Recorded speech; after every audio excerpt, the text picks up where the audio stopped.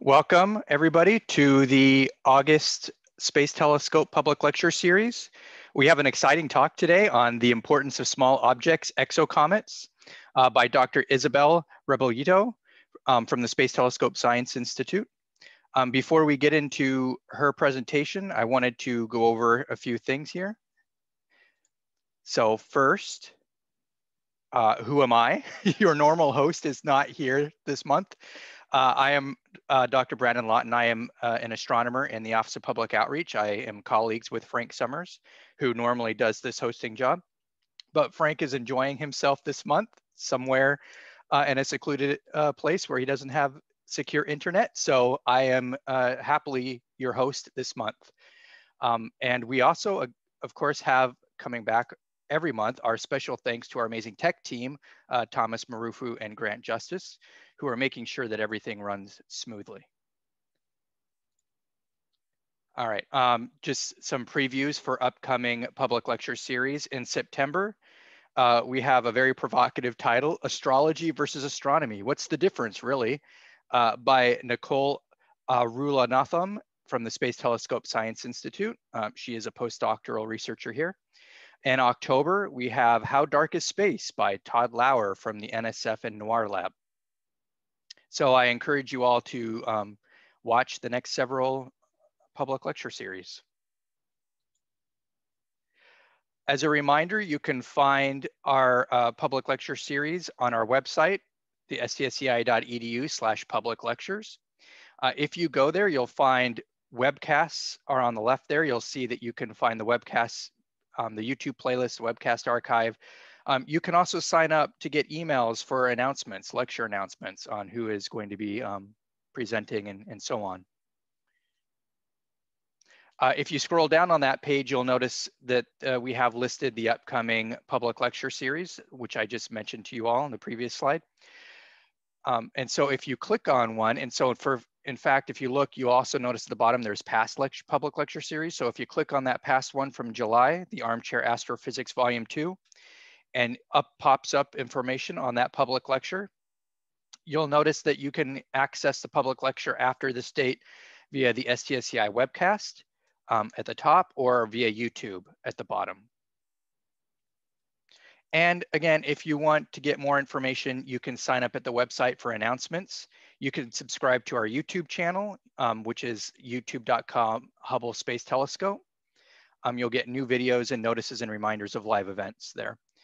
If you have comments or questions, you can please send them in to publiclecture@stsci.edu.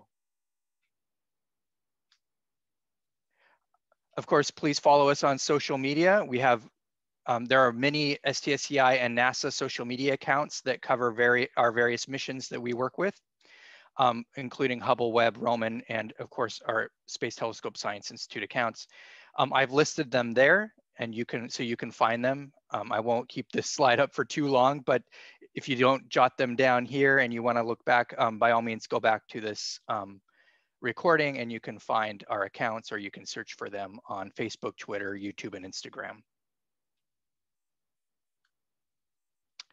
Okay, so this is the part of the presentation where Frank would usually do a news from the universe, and I'm going to sort of put that on its head a little bit.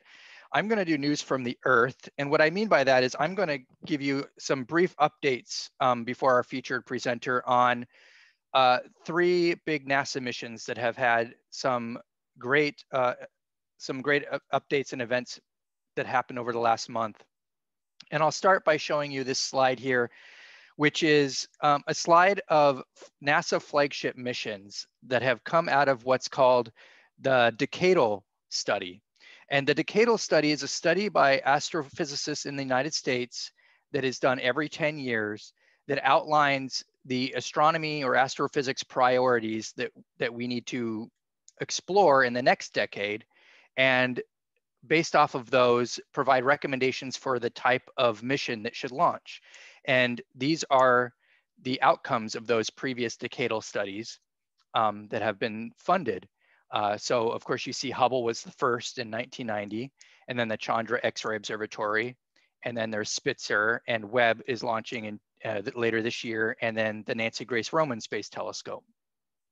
And so these space telescopes, you know, follow these planned studies, and they're launched for very specific reasons and very specific science goals, but they're also general observatories, and they study astrophysics broadly in very specific wavelength ranges and with very specific instruments and capabilities. But what I want to do today is I want to give updates on 3 of these, Hubble, Webb, and Roman. So we'll start with Hubble. So Hubble, good news, it's back to science. So if you attended last month, Frank gave an update on some problems that, that Hubble had. It entered a safe mode on June 13th. And what happened on June 13th was that Hubble's payload computer halted, and the payload computer controls and coordinates the observatory's onboard science instruments. There's multiple science instruments on Hubble, and the payload computer halted, and the main computer failed to receive a signal from the payload computer, and that all resides in what's this complicated thing called the Science Instrument Command and Data Handling Unit, which is a very interesting acronym there. But that automatically placed Hubble's science instruments into a safe mode to protect them.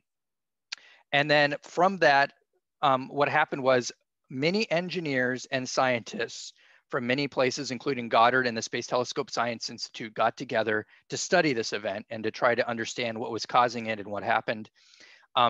You can see on the right at the top a picture of the Science Instrument Command and Data Handling Unit, of which the payload computer is part of. And in the middle there, you see various folks at NASA's Goddard Space Flight Center working to resolve this issue. And on July 14th, NASA identified a possible cause. The information gathered after a series of multi-day tests led the Hubble team to determine that the possible cause of the problem was in what's called the power control unit, which resides on that same unit, which resides on the Science Instrument Command and Data Handling Unit. And based off of their tests, the fix was to switch to backup hardware. And so on July 15th, they switched to a backup power control unit, backup Science Instrument Command and Data Handling Unit. And then that was successful. And starting July 17th, science observations restarted. And the first science some of the first science observations that were done, you can see in the lower right there, the black and white images there, but you can see some interesting images of galaxies from a program led by Julianne Dale Canton at the University of Washington. So that let us know that things were back in business and things were working properly. Of course, this isn't the end of the story. This was a long, roughly month-long hiatus on science, but the teams are still going to be, exploring further the cause and what they can do going forward.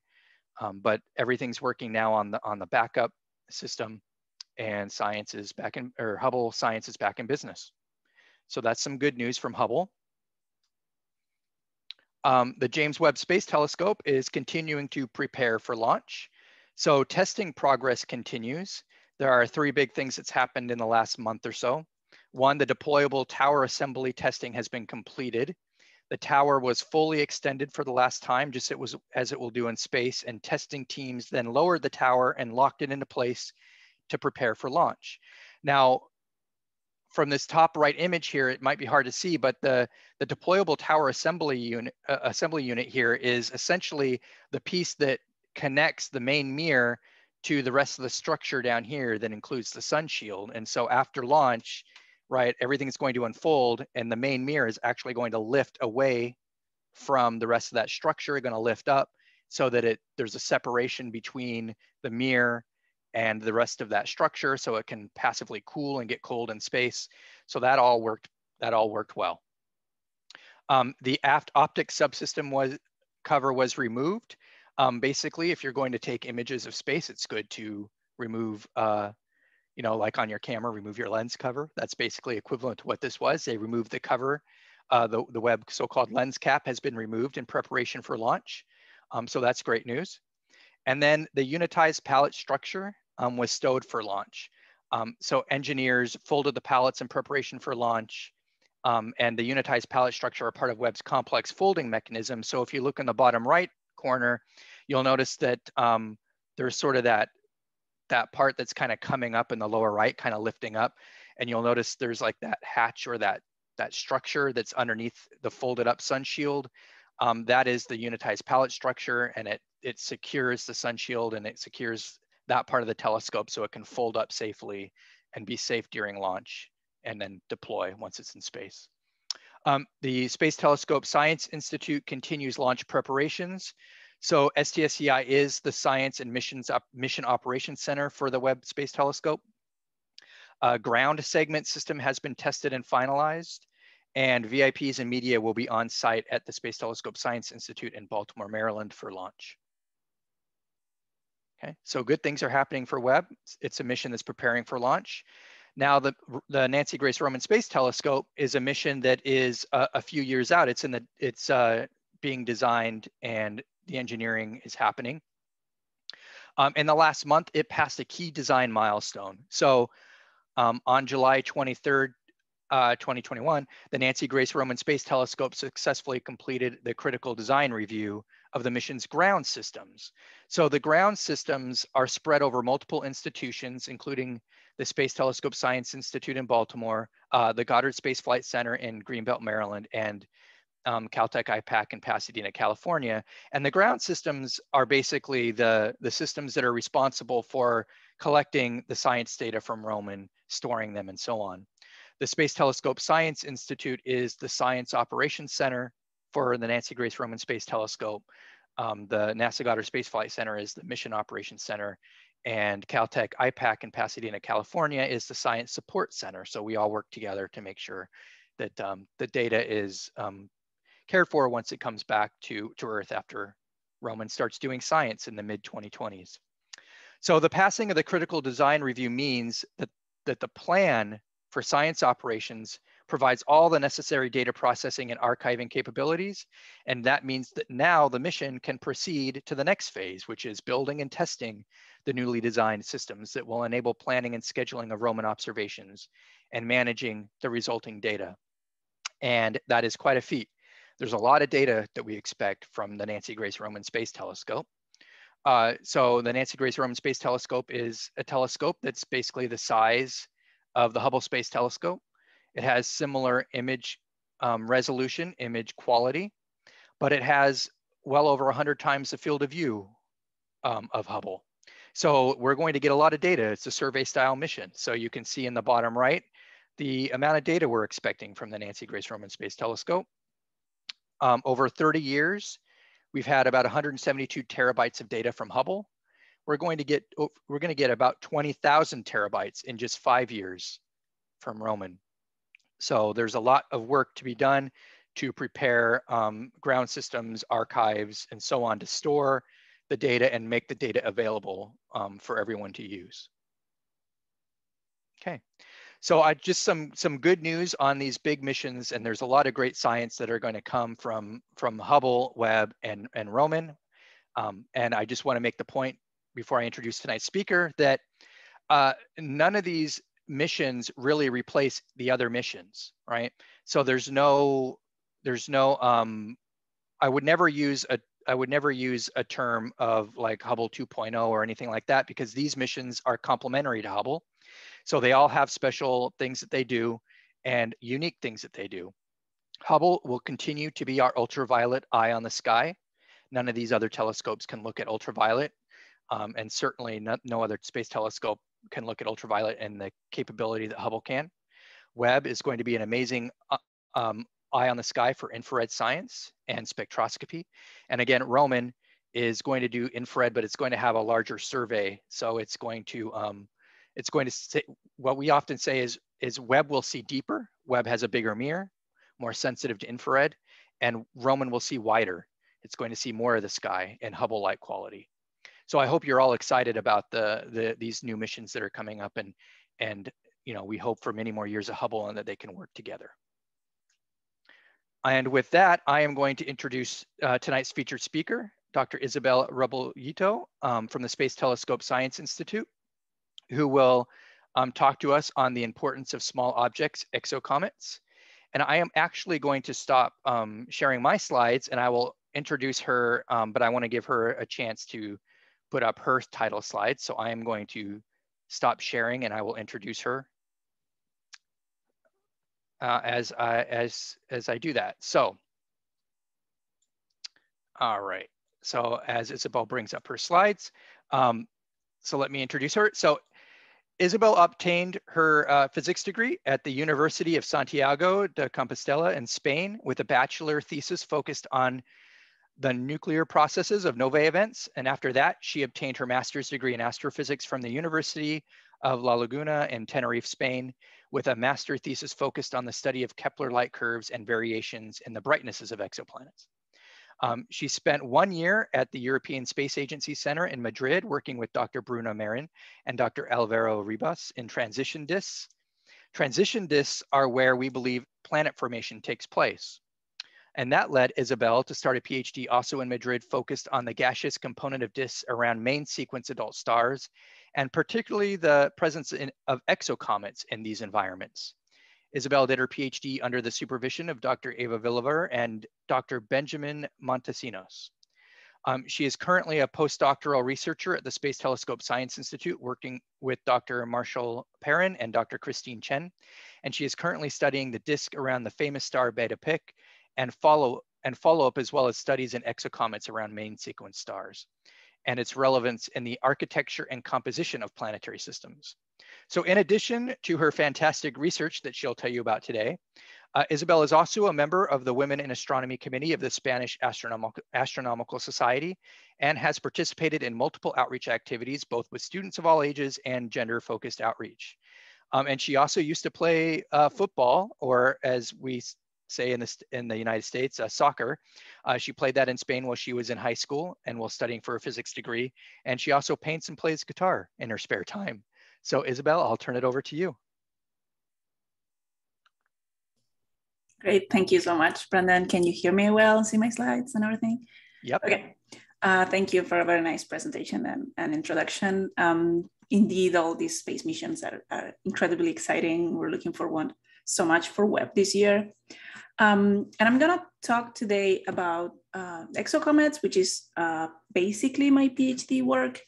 But I'm gonna try to put the focus on why these objects are important and not only the scientific work that I did, which I'm also gonna talk about.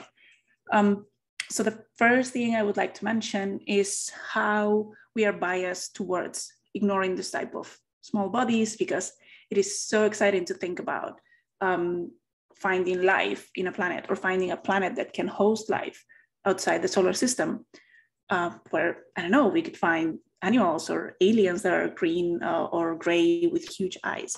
But planetary systems are not just the star and the planets. Actually, they look something more similar to this.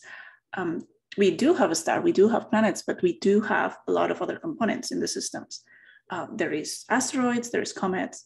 Some planets might have moons, just like it happens in our solar system. And there is also a smaller fraction of the mass contained in dust in the system. You can see some here, and also gas in very small amounts. But yeah, planetary systems are very complex. And how do we get here? So it all starts when a star collapses from a huge cloud, which is tens of thousands of astronomical units in size. Astronomical units, for those who might be not familiar with the term, is the distance between the Earth and the Sun. So it's a large distance. So these things are huge. And they're just like gas clouds that are floating in the interstellar space. And when they collapse, they start to become more dense. All the mass is starting to locate in the center of the cloud. And that eventually forms a star. But not all of the material is in the star. So if you follow this very nice diagram, you see that the cloud, it's shrinking as it collapses. And there are like some zones with higher density that is what's gonna form the star. But there is also some material that it's located in the disk that at this point is like hundreds or less than astronomical units. So it's very small compared to the original cloud, but it's more or less the same material. And that material that it's not in the star, it's what's gonna form eventually the planets. just so you know, our solar system, depending on how you measure it and what components you take into account, but it's around like 50, definitely less than 100 astronomical units, apart from like the Oort cloud that it's further on. So this is a very complex and long process, and the outcomes of that process does not only depend on the material of the original cloud, but also on how it collapses and how the dynamics behave in the process of planet formation. And we believe something, we believe that what's happening is something like this, where we start off, imagine that we already have the star. I'm not going to go into how stars form, that's another story. We already have the star, but the system is still very immature. So the disk that it's around the star is huge. It's very flared. That means that the scale height is huge. And there is a lot of material in there, but most of it is gas. And this is what we call a protoplanetary disk, because we don't have planets yet, but we will have them. And so in that protoplanetary disk, there's mainly two things happening. One, that the star is accreting some of its material because it's still growing, but it's also radiating an enormous amount of very energetic photons. And those photons interact with the material in the disk, with the gas in the disk, and blow it away. So some material of the disk is being lost to the interstellar medium, and some material of the disk is being accreted onto the star. As this process goes on, what happens is that they start to settle, the scale height decreases, we start to have a lot of dust, pebbles, the material starts accreting into solids, the temperature is also lower, and as the process goes on, it might even clear a small gap between the star and the disk. As you see here in this part, there is still photoevaporation processes, but the solids are growing. We might have planetesimals, the first protoplanetesimals, a lot of dust, and eventually all the material settles. It's in a disk with not very large scale height. And this is what we call a debris disk. And this is basically the last stage of the process of planet formation. But in this stage, we still have a lot of things going on. The disk is full of dust. It's supposed to be depleted of gas. All the gas has been either accreted onto the star or lost in interstellar medium or aggregated into solids. So we basically have dust and we have planetesimals or maybe even planets.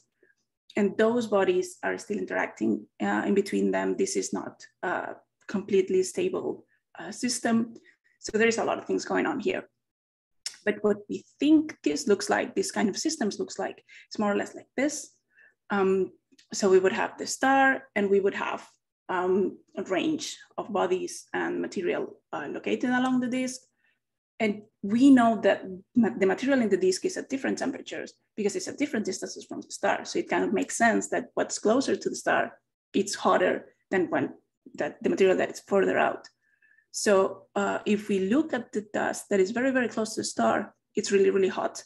But if we look at the dust that is very, very far from the star, it's really, really cold. We're talking about thousands of Kelvin of difference, maybe 1,000 or 2,000 Kelvin difference between one zone and the other. And in between, we have the planets.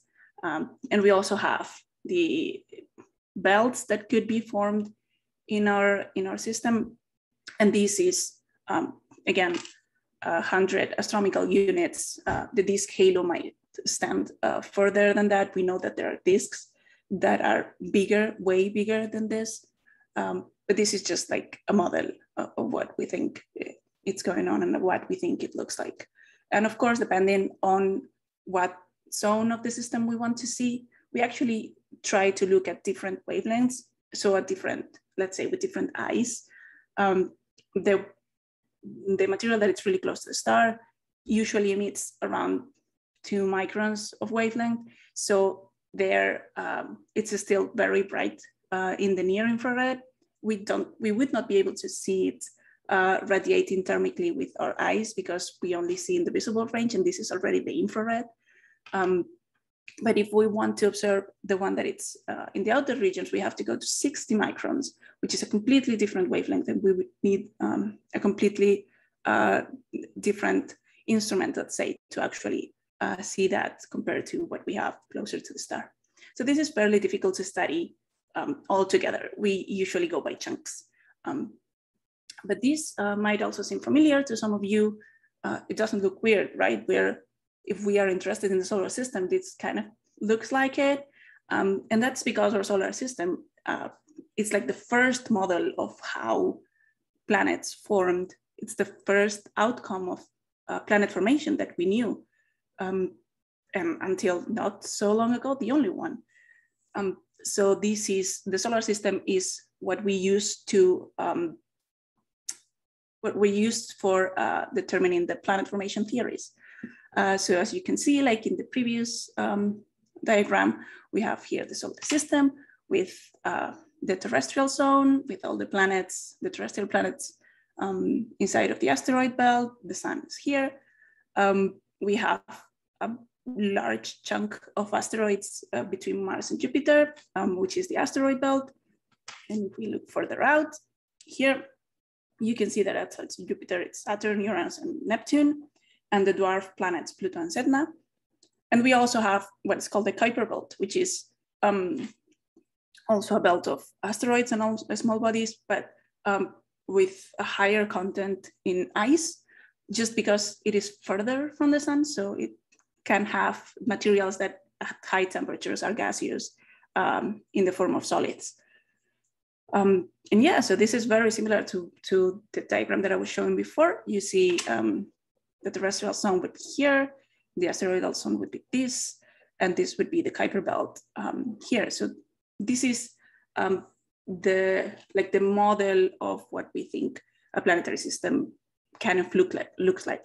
We know after many studies and after the discovery of 4,000 exoplanets that this is not like this all the time. We can have the giant planets very close to the star. We can have only small planets depending on the star that we're looking at. We believe that that might be related on the mass of the star, the spectral type, but we really don't know. We're still trying to figure out what's going on and if there is a correlation on between the architecture of the planetary system and the type of star that it surrounds it. And so going back to the solar system, we are actually really lucky the moment we're living, because we have reached now the point in science where we can actually go near these objects that are around the Earth and the terrestrial planets. And we have been even further on and just look at them, look how the asteroids in the asteroid belt or the comets look like. And I really love this image of Comet 67P. This is up until now I showed like pictures or diagrams, but this is a real image. This is how the comet looks like, and it's impressive. You can see it has a really weird shape.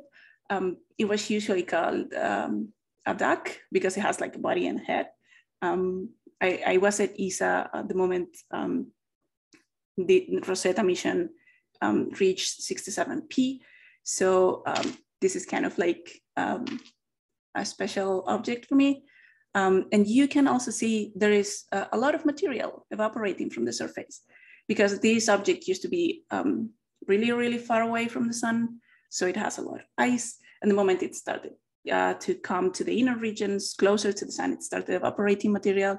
And that allowed to investigate the composition and also the dynamics of how a comet moves, let's say, around the solar system. So thanks to the space missions we have now, we can do this sort of stuff. And moreover, we actually landed on this comet. I think it's the only comet we have landed on. Unfortunately, the lander did not fall properly. So it was kind of upside down. So some of the experiments they wanted to do were not possible. Some others were possible to do. It also was unlucky that it fell on a shaded area and it needed the sun for powering. It had some solar panels. So yeah, it lasted way less than we expected. And there was some science that could not be done, but still it was a great mission and it was really important. And we have really great data from Comet 67P. But this is not the only body in the solar system that we as humans have visited ourselves or with robots. There's actually a bunch of them. Earth, of course, we're all here, right? A couple of astronauts orbiting. The moon, we have been to the moon a couple of times. And the rest of the bodies here, we have actually not been as, like a human being has not been in there, but we have sent robots or space missions that landed on them, that were in those surfaces. So this is Comet 67P, that's the one that I was mentioning. This is asteroid Itokawa. I think this was the first small body that we put a lander on. I believe it was 2005. So yeah, we have been studying the small bodies in the solar system very carefully for some years now. And I think this is the last one, the asteroid Ryugu, that was visited by Hayabusa 2 years ago, 2019. And of course, there's like Mars, Venus, and Titan, one of the moons in the solar system that we have visited, that it's very important for astrobiology research because it has a cycle of methane, I think. So yeah, we have visited the surface of many bodies in the solar system. And some of these bodies, like the moon, are really, really important for the presence of life on Earth. This might not seem really obvious, but there are some effects that the moon causes on the Earth that we all know about, like, for example, the tides. We are very familiar with tides. We know that the gravitational effect that the moon causes on the Earth generates tides, and that it's a thing that happens and that allows the life in the oceans, maybe not that allows, but that influences the life in the oceans. But there is one thing that it's maybe more important that the moon does, is that it stabilizes the axis of the Earth. The Earth is not the axis of the Earth is not completely perpendicular to the plane of the orbit of the Earth. It's tilted 22 degrees, and that's what causes seasons. So that it's allowed by the moon. If it were not for the moon, we would not have seasons. And probably the axis of the Earth would just move around like crazy, and we would have crazy weather. We're already doing that, I know, but that's a different thing. At least the moon is not messing up with our weather, it's taking care of us. So yeah, thanks, moon. So moon is really important for life on Earth. So when looking outside to other planets, maybe we should consider how effects moons could have on other planets. But not only the moon has influence on life on Earth. We're not so sure about this, but we think comets and asteroids are also fundamental for life on Earth. One of the mechanisms that are used to explain the presence of water on Earth, because if we just consider the moment of Earth's formation, it would not have been possible to have the huge amount of water we have now in oceans, river, in the Arctic, in the form of ice. It would have just evaporated. So the water must have come from somewhere else. One of the theories is that it actually came either in carbonaceous chondrites that are a type of asteroids, or in main belt comets. So those bodies do have a lot of water ice because they were formed way further from the sun than Earth was formed. So just by dynamical interactions in between the solar system, these bodies could have collided with Earth and just dropped an insane amount of material, including water. And we have some meteorites of carbon chondrites that apparently indicate that the type of water that is found in these meteorites would be compatible with what's found on Earth. But this is just hypothesis. Obviously, it's really hard to prove something like this. For example, 67P, the comet that I was talking about before, actually showed different type of water regarding the isotope level than the water that is found on Earth. So that kind of ruled out the theory that it was comets. But then other type of comets were found that actually have much more water and have the same isotopes ratio than the water on Earth. So this is sort of a coming and going, but it's kind of very established that comets and asteroids had something to do with the amount of water we have. There is also some theories that are obviously very hard to prove, that life itself came from outer space in a comet that just collided on Earth and left the basic amino acids or even maybe proteins needed to form life. So there's the theory that it could have come even from the intergalactic space, just not from the solar system. And there's also obviously claims that it could have come from Mars. We just don't know. But it's something that it's out there, and it's something that we think of and we consider when trying to explain the characteristics of the Earth and life on Earth.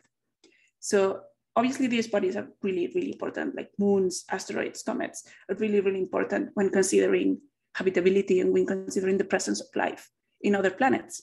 So how do we find these bodies outside our solar system? Where are these bodies? So they're really difficult to find. It is really difficult to find planets. And up until a couple of years ago, 10 years ago, we barely knew any planets. Now we know like 4,000, more than 4,000 of them. But it was not so common 10 years ago. So it's hard to find planets, and it's really, really hard to find small bodies because they're way smaller than planets. We do have some workarounds. So I'm gonna start with moons. This is kind of controversial. No moons to this day have been found around planets outside the solar system. There was a claim for one, but just the same authors that published evidence for a next moon retracted it. They said that it was probably an error with the data, that it's not that it's not there, just that it's not so clear that it's there. So we have no evidence at all about exomoons. And there's a couple of techniques to look for them. The one that I think it's more easy to understand, it's the one of the transits. So we basically have the light of the star, constant. Let's say the star does not vary. Even though if there is variations, we can also account for them, we can model them. And as the planet transits, the light of the star drops a little bit. It looks like a lot here, but it's actually just a little bit, so we have to be very precise. And when the planet passes, we go back to the normal amount of light of the star, but then the moon passes, and the moon creates another even smaller transit. So this would be one way to find them, to actually look for these double transits, but this is really, really difficult to do. And then there is some other techniques also based on the variations on the light of the star, but they're way more complicated, and I didn't want to get into that too much. So let's move on to the next small bodies, which are asteroids. So asteroids are already found in debris disks. This is the first stage of planet formation where we can try to find them, but they're small and they're dark. They don't bright or shine or anything. So we actually have a hard time trying to find them. But what we can do is try to find indirect outcome of asteroids, which is dust. So dust is actually found also in the solar system and in many, many planetary systems, because when asteroids collide, they break down, and they release a large amount of dust that is found around the around the terrestrial planets, or in the asteroid belt, in the Kuiper belt.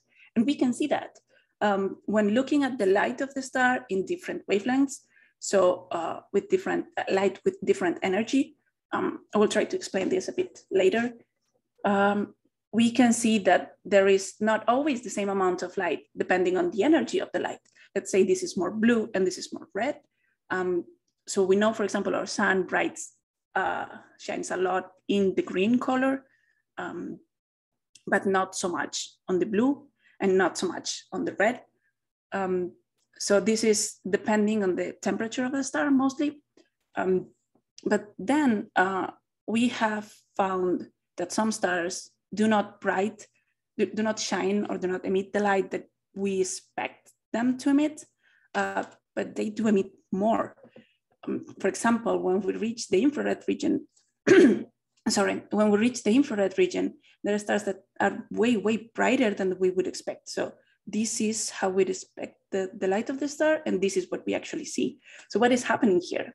So what is happening here is that a lot of material along the disk, it's absorbing the light of the star and re-emitting it in a different wavelength.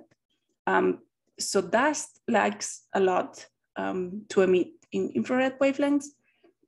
And so that's why if there is a lot of dust, there is a lot of material that it's emitting in this infrared wavelengths, that light that it has just absorbed from the star.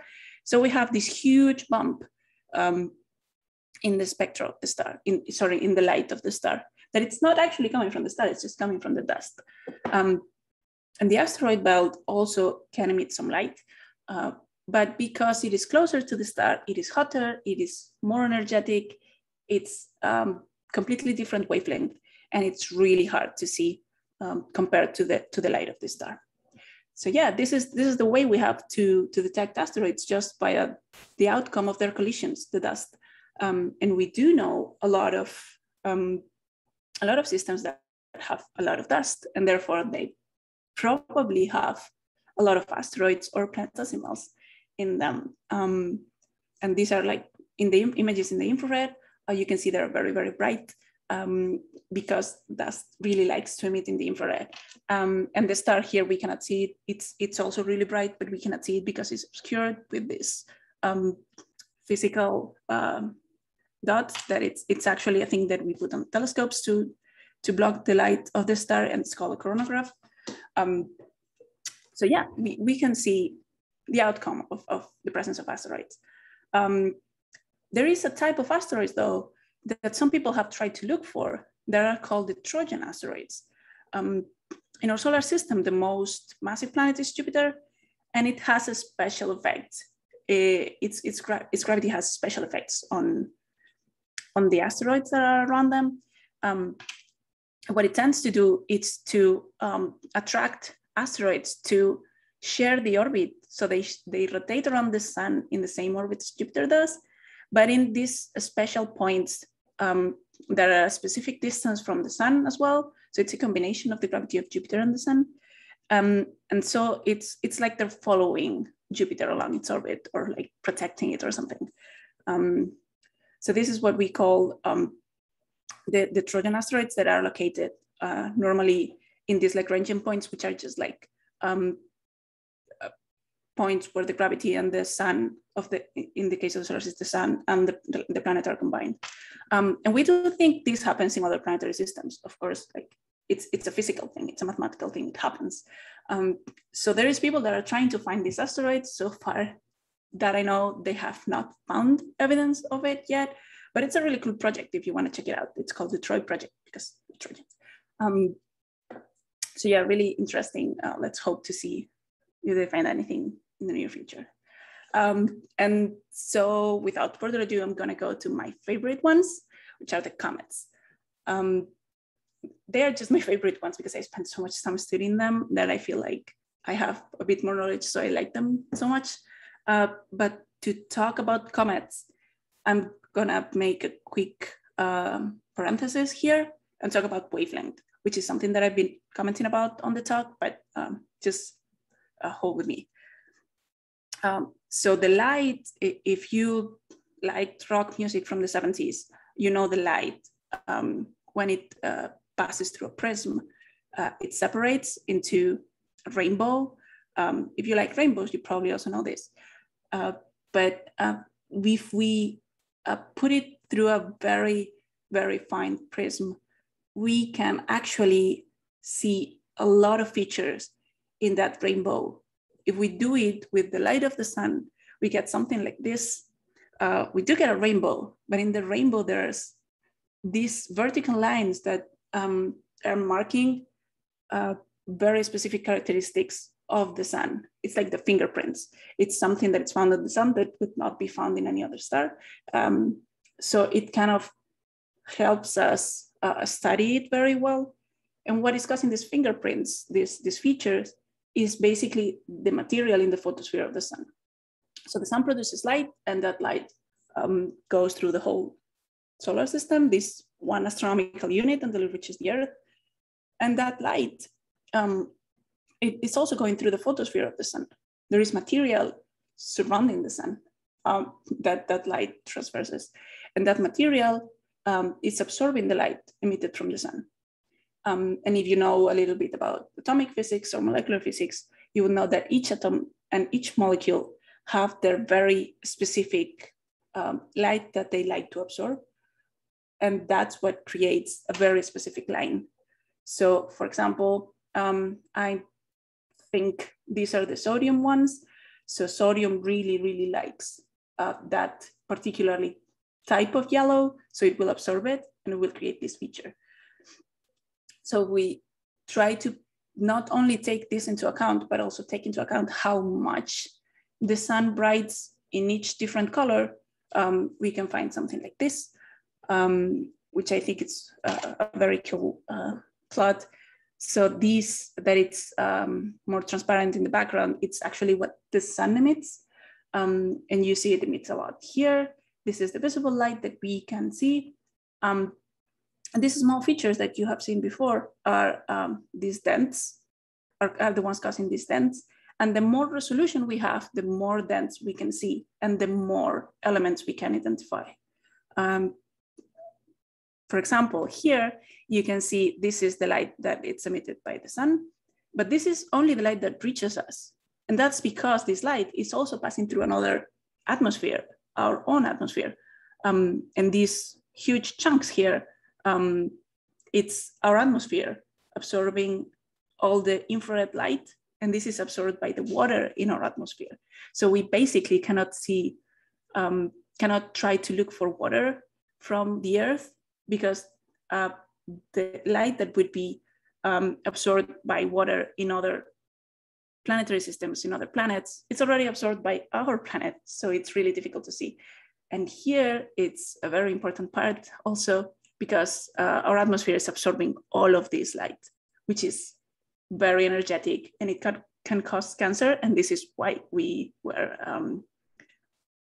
a sunscreen in the summer, or if we're going to be in the sun for a long time. So yeah, thank you, atmosphere. So going back to comets, if we zoom in and we have a very high resolution in this region, in the visible region, we can see all of these features, all of these tiny, tiny features. We can see them located in here. And I'm gonna zoom in a region like here, more or less. And this is one of those features. This is not for the sun, this is for the star Beta Pictoris. And this is a feature, this is a zoom in one of the features. And this one is caused by calcium. And if you pay attention to it, it's very obvious that there is not only that feature, but this feature. So what is this? This is caused by the calcium in the photosphere of this star, of Beta Pictoris. So these must be caused by the calcium located somewhere else. And we believe, we're pretty sure that this calcium, it's actually located in the circumstellar medium of the star. So it's very close to the star. It's in the disk. And then other thing you can see in this image is that depending on the date, there is also these weird features around here that must be calcium somewhere else. This is always in the gaseous form, by the way. So the explanation for this, first, please note, this is 1987. I was not born by then. The explanation for this was this, given 10 years later, which is basically, this is a comet. We have a star here and we are looking from here. And if a comet passes in front of the star with his huge tail of gas that it's evaporating because it's really close to the star, it will create one of these features in the calcium line, which is the one that I'm showing here. So every time a comet passes by, it generates one of these. So these things that are seen here are comets around other star, a star different than the sun. They're exocomets. Again, this was 1987. It was crazy to say this was and exocomets, because we didn't even have detected the first comet, the first planet by then. We didn't have exoplanets. How could this be exocomets? So they had to call them falling evaporating bodies, not to upset the community. But comets in the solar system have two different phases, a gaseous one and a dusty one that sometimes we can distinguish, sometimes we can't. And these that I have just showed you is the gaseous phase. So what happens with the dusty phase? Well, what happens is that we can also see it, but the first time we detected an exocomet, it was this. This was actually reported in 2016, but the paper did not come out until 2018. And this was done with Kepler data, with Space Telescope Kepler, which was a mission that took photometric points. So it measured the light coming from the star at different times. And you could see how it drops here in a very weird shark fin shape. And these are comets. And the explanation for this weird shape is just this one. So comets have a very hard, solid nucleus that it's basically made of rock and ice. And then they have a huge tail that has less and less material the further you are from the comet. So what we have is an ingress. So when the comet starts passing in front of the star, that looks like a solid body. So it looks like the transit of a planet. And then as the comet passes by, we have less and less material because the tail fades away. So it has this kind of exponential decay, which I think is really cool. So we do detect comets in gas, and we do detect comets in photometry, the dust part. But we only know a handful of stars that actually have comets. And this is a very nice table from a paper that came out last year. And they have these 4 stars where they say, okay, we know these are comets. We have proof in different wavelengths or with different methods, and we know these have comets. But we think some of these also have comets. We're just not sure yet because we have only seen like a couple of them, and these variations are really, really small because comets are very small.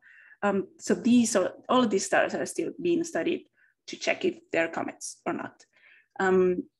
And this is what we know about the characteristics of the stars that have comets. Basically, what we see here is that the stars that have comets are rotating really fast. This is the rotational velocity of the star.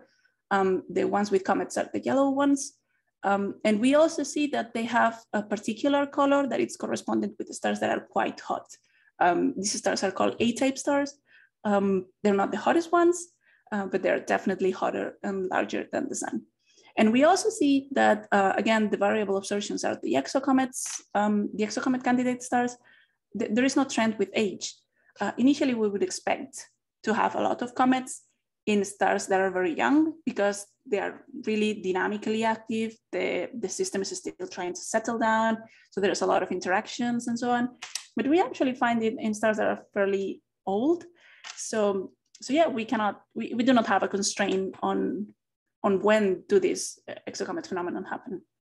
I'm gonna talk real quick about Beta Pictoris, which is like the model star for exocomets, but it's the model star for many, many things. So if you remember, it was the star that I was talking about before. This is the first star where exocomets were found in 1987. But it's very interesting for many other things. Like it's an A-type star, as I told before, which means it's hotter than the sun, it's larger than the sun. It's fairly young, it's only 23 million years old. Well, the sun, it's way older, it's thousands of millions of years. It has a very high rotational velocity, like the stars where we have found this type of comets. It's fairly close. I know 10 to the 14th mile sounds really far away, but it's only 19 parsecs away, so fairly close. And it has a very bright disk. So the fraction of the light of the star of the dust compared to the light of the star is quite high, to be honest. So it has this huge disk of material around the star. The star will be here. And it's a really cool disk because it has 2 disks.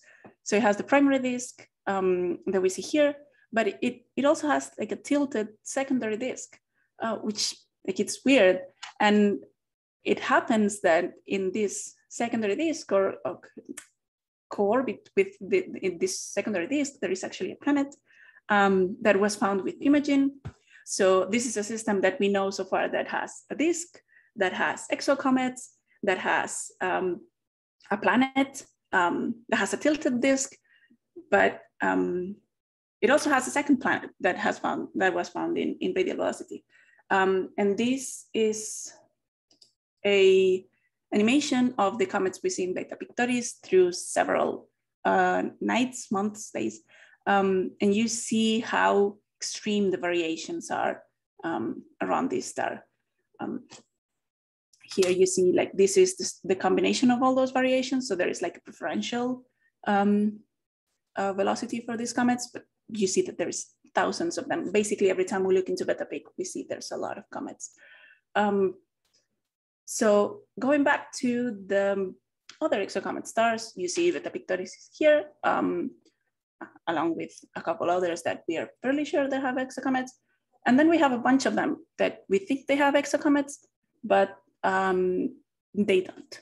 So there is at least these two that we have found that the variations we see in this type of lines, like the calcium line I showed you, are not actually produced by comets. They're just produced by some other things. And the first one I'm gonna talk about, it's HR10. And this was one of the canonical exocomet stars. Like this was in several papers saying, oh, this star has definitely exocomets. We see a lot of variations. And when we studied it, we did see a lot of variations. Check this out. For example, this is again, the same calcium line. But we see that there is like a component here that looks like the component of the circumstellar gas, that it's around the star, like in the disk. And then we see some variations coming here, coming here, coming here. So yeah, it looks like it has exocomets. But we did a very thorough study through many, many nights and even combined it with years of observations. And what we found is that this feature appears to be moving further away in this case. And then at some point it comes back. And if you plot the two features that we can separate here, for example, we find this. So the features are actually coming and going. You see this is from 30 years ago, I think, or so, 20 something. So the features come and go following this. This is where we did the study, where we have a lot of data. And what does this mean? So it just means that this is not star with exocomets, it's two stars with two disks each that are orbiting each other in a very particular configuration. And so it appears that it's only one, and it has a common circumstellar disk, so just one circumstellar disk, and variations that could be exocomets, but it's not. It's just, it just happens to be stars with very similar temperatures in a very particular orbit that are even really, really close. So it's really hard to tell them apart. So yeah, it was just a bad coincidence that we could only rule out after years and years and years of research. And there is another one that was harder to rule out, is this one. This is also very dear to me because this is like the first star that came out of my PhD thesis work, published by one of my supervisors. And we found, well, he found that there was a lot of variations. I took some of these observations, so this is like very dear to me. And it does look that there are comets. It does look like there is variations in there. But after, again, months, a couple of years of study where we took a lot of data, we found out that this is actually not comets. It's just that there is, the star is pulsating. It's like wobbling like this, and it's expelling some material to the disk around it. And it looks like there is a variation. I mean, there is a variation in the circumstellar material, to be fair, but it's not caused by comets, it's caused by the star. But no fear, because we do find some comets still. This was one of the ones, the stars that we found to have comets from my PhD thesis. This is a tiny comet here. And this is actually a particularly interesting star because it has everything, just like, not like Beta Pictoris, but feels like Beta Pictoris because it has Habitability that it's really, really bright. It has some excess here. If you remember, this is the light that we expect from the star, and this would be the disk, but it also has some excess here that we think comes from carbon in the disk. So there might be like a recent giant collision or something that is releasing carbon. So that's really, really exciting. It could also be causing the exocomets. And we have even observed the disk with an image. So we know the disk is there. So yeah, this is one of the targets that I'm most excited about for the future. Yeah, and so what's next? So it's really hard to study exocomets. They're very time expensive. You need to spend a lot of nights in the telescope and take a lot of data to figure out, to even try to catch one of these events, because they're highly sporadic. You might be observing for, I don't know, a year and not catch any events except for the Pictoris, where it's happening every hour. But for other stars, it's not that common. So it takes a lot of time. It takes a lot of money overall, because you have to pay someone to be there, like a student or a researcher or someone. And you have to take the telescope for yourself, and other people need to do research as well. So it's really, really hard to do. But these exocomets leave other traces that we can actually follow when they evaporate, because they release gas, and that gas sometimes stays in the system. So what we do is try to go to antennas, to long wavelength observatories, like these images were taken with ALMA, and these traces CO gas that it's in the outer region of the system that we believed has originated in secondary processes, so collisions or evaporation of bodies. So these gas that we are seeing here is not a result of the planet formation process itself, but was generated afterwards with the release of gas from the small bodies in these systems. So this looks like the path to follow to go on studying exocomets, because it's, let's say, less time expensive. We cannot study the dynamics of the comets like this, but it looks like we could at least study the presence, and we could somehow study some more volatile materials, because calcium is not like the best tracer for volatiles that we could be interested on, like water. So there is a lot of the community is it's focusing now on this type of studies at long wavelengths of this gas that it's just further from stars, so it's called. And one really exciting project we have for the future, it's to try to use James Webb to study this gas. So James Webb will be launched late October, early November, or just around maybe before Christmas. We hope. It depends on the Ariane rockets. So let's hope everything goes well. It's the next NASA big telescope. It's also the collaboration with ESA and the Canadian Space Agency. So it's going to be like the successor of Hubble. But as Brandon told at the beginning, no one will replace Hubble. Hubble is our ultraviolet eye in the sky, but this will be our infrared eye in the sky now that we don't have Spitzer anymore, which was the previous mission. I think Brandon also mentioned it. And NASA, and James Webb will do something really, really important for the study of life in other planetary systems, for the study of the chemical compositions of other planetary systems, which is access wavelengths that we cannot observe from Earth.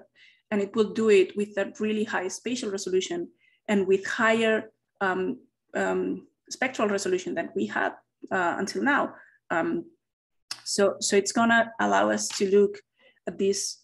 These are some of the instruments. The instruments that are on board of James Webb. So we will observe from the end of the visible to quite into the mid infrared. And if you remember the plot from before, it will allow us to look into these chunks of light that our atmosphere is absorbing and we cannot see from Earth. So we will be able to do this from space. And if you remember, these chunks of light that are absorbed from our atmosphere are absorbed by water. So that means James Webb will allow us to look for water in those systems, because our atmosphere will no longer be a problem. And with this, I hope you enjoyed the talk. I thank you so much for coming, and I'll be happy to take your questions. Great, thank you, Isabel. There's a lot of great conversations going on in the YouTube chat. I will just say that if you are in the YouTube chat and you miss Frank Summers, feel free to write down in there and give him a wish for a happy vacation. That'll be a nice surprise when he sees that. And yeah, I have a lot of questions. When I watched your presentation, Isabel, and we'll get to some questions in the chat, what struck me was that you are doing really hard work. This is really difficult work. You know, when I did my PhD, I did it on using spectroscopy of very difficult to detect lines and things, and I thought that was hard. But this also looks very, very, very difficult. And so, kudos to you and your team for taking this on.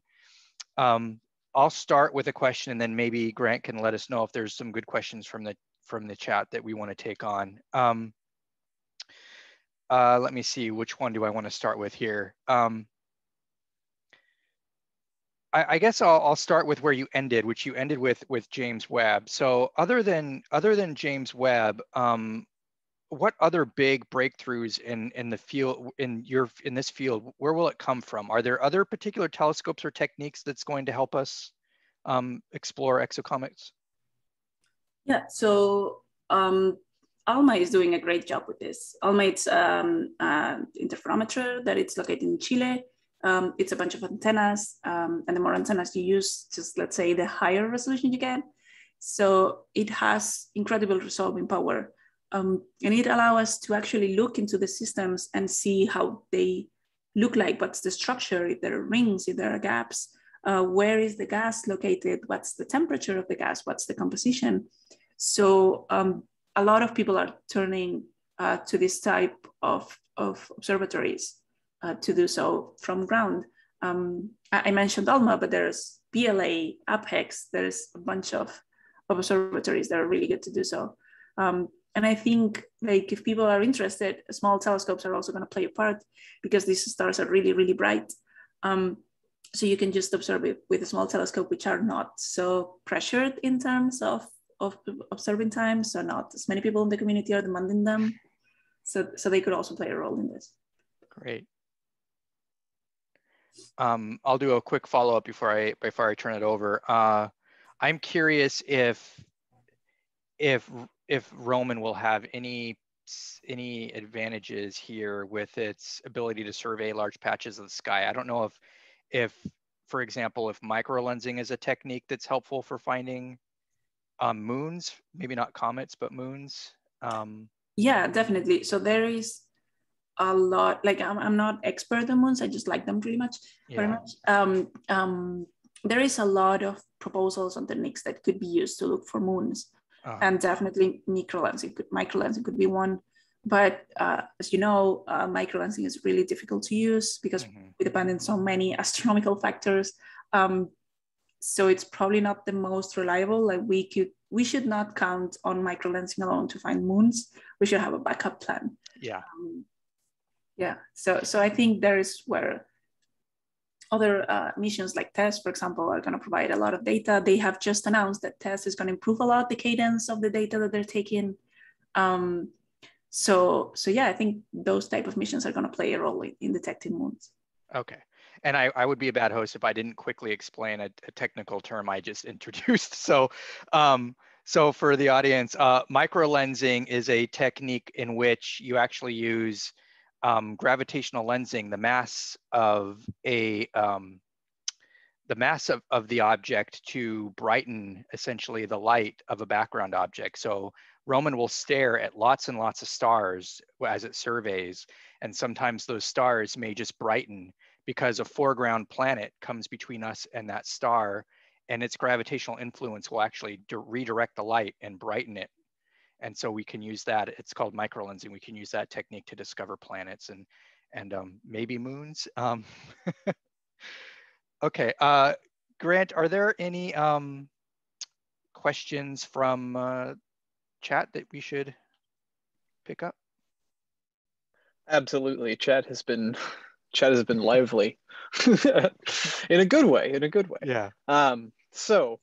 Let's go ahead and get us started off. We've had a little back and forth conversation. Are you familiar, Dr. Rebollido, with the UN, what was it? UN 271 Bernadette Bernstein? No. Okay. All right. No, I'm sorry. No. By the way, Isa is fine. No need for doctor. Okay. I am not an expert on comets in the solar system at all.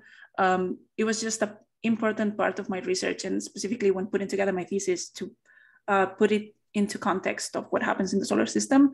So that's why I know something about like carbonaceous chondrates, and I know about 67P basically because I was at ESA when Philae was landing and there was a huge party and everybody was super excited, but in no way I am an expert on comets. It's all good. I figured I would ask just because there was a discussion going on, but it's one of the hardest things to explain about these talks is we all have such narrow fields of knowledge because there's so much of it and it intersects with so many different disciplines. It's sometimes difficult to get that, like, just because you were an expert on like exocomets or what have you doesn't necessarily mean that you'll be able to answer questions that, yeah. So moving on to the next one. I think this is a little bit, here we go. How are the radial velocities determined? Is it Doppler shift of the light or using wobble, or how is that determined? Okay, so I assume it's asking about the radial velocity of the comets. Yes.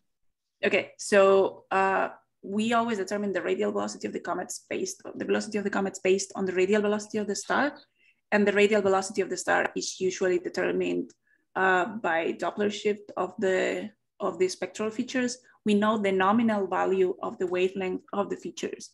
So when we observe, those values are not usually the nominal ones. They are shifted depending on the radial velocity of the star with respect to Earth, which we also have to account for corrections because Earth is not always in the same position. So yeah, we usually determine the radial velocity of the star, and that's our zero.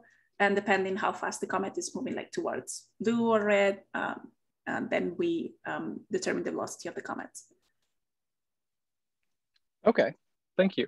Brandon, I'm gonna search through. I'm gonna turn it over for you, another one of your questions that you have. Sure.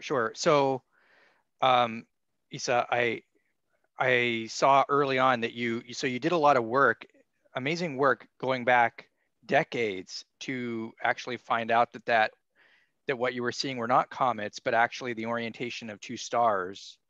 And I'm just curious, maybe this is more of a theory question, but you know, when you have these multiple star systems, do we think we can still have like a robust equivalent of a Kuiper belt or an Oort cloud, a cometary system in those systems, or are they too disturbed and do they get thrown out? Do those exist? Good question. I have no idea. This is something that we've been discussing particularly with the system because they're two big stars. They're bigger than the sun. Roughly A-type stars are like 2 solar radii. So the radius of one of these stars is double the radius of the sun. And they're only 2 astronomical units apart. Mm-hmm. And we know both of them have circumstellar material very close to them. So it must be interacting, right? But it's something we have not been able to prove yet. We do have some smaller features that I did not comment on, but in the paper they are mentioned. And we think that is somehow present in the interaction of the stars, or somehow appears from the interaction of the 2 circumstellar mediums, but we don't know. It's really hard to prove, but it would be expected that there is some interaction in between them. Great. Grant, did you have another question yet? Yeah, I'm looking at them right now. Sure. Okay, so here's one, and I agree with your analysis of tests. I'm really excited about that mission. That was one of my favorite talks that we had. But how do we find the systems for us to follow up on them? And TESS is one of the ways that we do so, but how is it that you initially identify some sort of terrestrial body like this and then follow it up with a telescope, or do you start with a larger observatory? Okay, so this is a great question because it's really, really difficult to identify targets. We don't know why, there is no explanation yet to this, why we find exocomets around A-type stars, which are stars with a particular temperature around 8,000, 9,000, 10,000 Kelvin, with this radius that is twice the radius of the sun. We don't know why we find exocomets around them, but we kind of know that we have to bias or search towards those stars because that's where we find them. Even though we knew that, we also tried other spectral types. Like we had a range between G-type stars, which is the spectral type of the sun, to B-type stars. So it goes O, B, A, F, K, G, I think. So we had a range of spectral types, and we tried to look in them just for statistics purpose to see if we found any. But we also biased our sample heavily on the fact that there was already circumstellar material around those stars. So we chose a lot of disks, of debris disks, so stars with debris disks. We chose a lot of stars where we knew there were previous detections of comets. We chose stars with anomalous abundances. So for example, we do not expect the same amount of metals in every star, in the photosphere of every star, but we do expect the same ratios. So if for some reason a star had a weird ratio of metals, we would select that star to look for exocomets because we assume there is something going on in its circumstellar medium. And we also chose stars that were really young, for example, because they're starting to settle, so they have a lot of dynamical activity. So yeah, the sample that I used for my thesis and the samples that it's usually used by people that study this type of phenomena are really, really biased towards stars with lots of dust, so very bright disks, and A-type stars. If that answers the Fascinating. Question. Yeah, that was A+ question on that one. So just as a note, for my thesis, it was 117 stars that we studied. Wow. And we found comets in around 25. So personal follow-up to that, once you have more more access to it, like with further test missions or what have you, how are we expanding the results rather than just judging by more like arbitrary metrics or composition? Like is there a better method moving forward, or is it just distance and proximity? You mean in terms of where to look for comets? Yeah. Yeah. So my thesis work was, and most of the comets that I talked about are found in spectroscopy, and TESS is a photometric mission. So it does kind of a slightly different thing. We can find comets with photometry. Kepler has proven that, and TESS has proven that. TESS has found exocomets in photometry for Beta Peak, which is like our model star for these studies. So it can be done. It's just really difficult because you need a lot of data. And maybe you are, I think, I don't want to say any stupid thing, but I think it was like 100 days of observations for Beta Pictoris, and they found 3 comets. So it's really very time expensive. That's why, for example, TESS is a very good option because it will be observing the stars nonetheless, because it's a survey, so it will observe a lot of them. But it's kind of, at this point, it's still kind of random. We do not know where to point or where to look.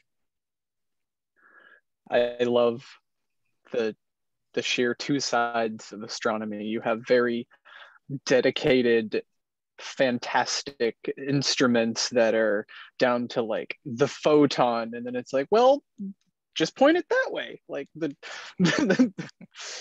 conjunction of those two is sometimes amazing. Astronomy is not very elegant. It's so very human. I love it. Yeah. All right, let's see. going down through the chat here. Brandon, feel free to take another while I look. Sure. I'll take another question here. So this is the first time I've actually heard that the first exocomet was basically detected in 1987. I mean, it was detected before, and I know you said there's some controversy about claiming that, or they didn't necessarily call it an exocomet. You phrased that, but the idea that we may have found that there's data that exists with exocomets in them from 1987 is fascinating to me. And so my question is, how much information, now that we kind of know better what to look for, do you think exists in archival data across our missions that are just sitting there to be explored? I cannot even start to think about it. It's something I would really love to do, go through spectroscopic data. Now that we are getting so much better at studying and analyzing large amounts of data with machine learning or whatever new techniques we have, I would love to just go through archives, try collect all the high resolution spectroscopic data and do a search. Mm-hmm. It's really difficult for other reasons, like the data is treated in different ways, and you should do an homogeneous treatment through all of them to compare and stuff like that. But it has been done for Beta Pictoris. There was a paper in 2014 that was published in Nature that studied thousands of exocomets around Beta Pic. I think there were 2,000 or maybe more. And they actually found some very interesting things because they had so many data from so many years.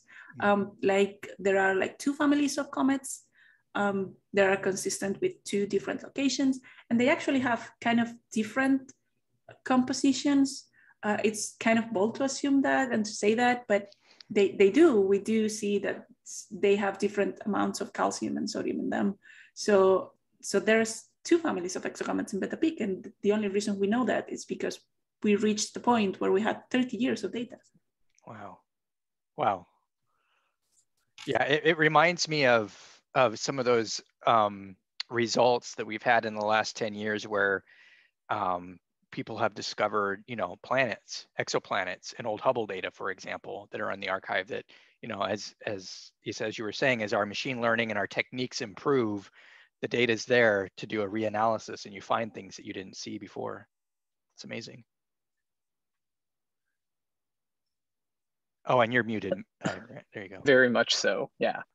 So I'll get us our last question here. We have time for probably about one more and we'll call it. Observations by ALMA. Have they provided any data of exoplanets? Or exocomets, is that? Or exocomets, I'm sorry. Yeah.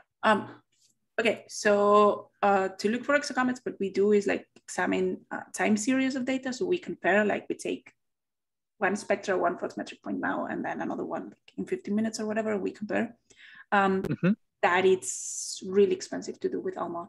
ALMA observations usually take a lot of time to detect gas. It's a completely different wavelength. It's a completely different instrument. But what we do see from ALMA data, it's the outcome of the exocomets. We see the gas that they have released in the medium, that it's revolving around the star, that was released by collisions or by evaporating comets or whatever. And that's what ALMA is capable to give to us. And it's also very important, the fact that it's volatile materials. So it's materials that evaporate at very low temperatures. Unlike calcium, calcium is a metal, right? It's a refractory, a metal, we call a metal in astrophysics. It's a refractory material. It needs thousands of Kelvin of temperature to evaporate. So it has to be really, really close to the star. But in contrast to that, the volatiles are very easily evaporated. So they're found at long distances from the star. And they are not only easy to find far away and cooler temperatures, they're also very, very important for the development of life. Okay. All right. So awesome. Thank you very much, both of you, Brandon, for filling in and being our lovely host. And I hope you're getting a lot of rest, Frank. And Isabel, thank you so much for coming and talking. And yeah, Brandon, I'll let you finish this up. Yeah, I'm very happy. And So again, just a reminder that we have what was it? I have to look at my presentation again to see what the next dates are. I'll just remind you all real quick. So September 7th, we have astrology versus astronomy. What's the difference really? And so please join us for that. And Frank should be back, but if he's not, then there's an issue, but I'm happy to fill in. And in October, How Dark is Space? And so, yeah, we have a couple of really great public lecture series coming up. And thank you all for joining us. And thank you, Isa. Yeah, thank you very much for having me. And thank you everyone for joining.